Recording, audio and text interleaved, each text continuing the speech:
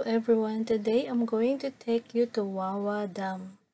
Wawa Dam, also known as Montalban Dam, is a gravity dam constructed over the Marikina River in the municipality of Rodriguez in Rizal, Luzon, Philippines. An entrance fee per person and for the vehicle is being collected at the entrance gate.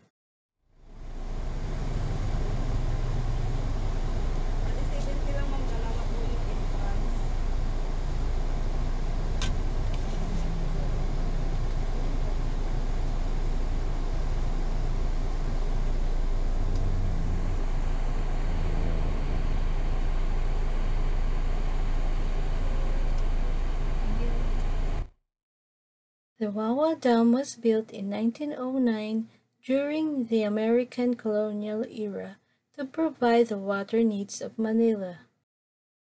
It is used to be the only source of water for Manila until Angat Dam was built and Wawa was abandoned in 1968.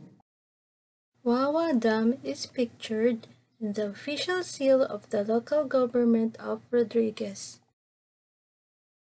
The dam wall is about 15 to 20 minutes leisure hike away from the parking lot. Along the path you will see a lot of sari-sari stores and villagers selling their fruits and vegetables produce. You will see some men carrying sack of charcoal, fruits, and vegetables.